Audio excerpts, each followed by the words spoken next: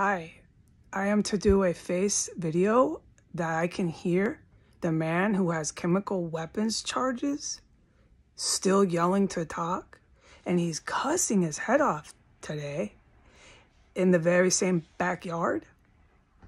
He's with the brunette who I just said I can fully ID and testify against now. I've got to go look at that female's face. And he's just out there talking as much, you'll pick up on here, on this, as the female is. They're both doing it, and their houses connect. I know that, all right?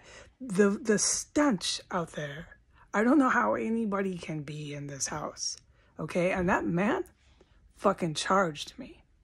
I'm in a little bit of a predicament because the terrorists here are getting really aggressive, and the chemical weapons are out of control, okay?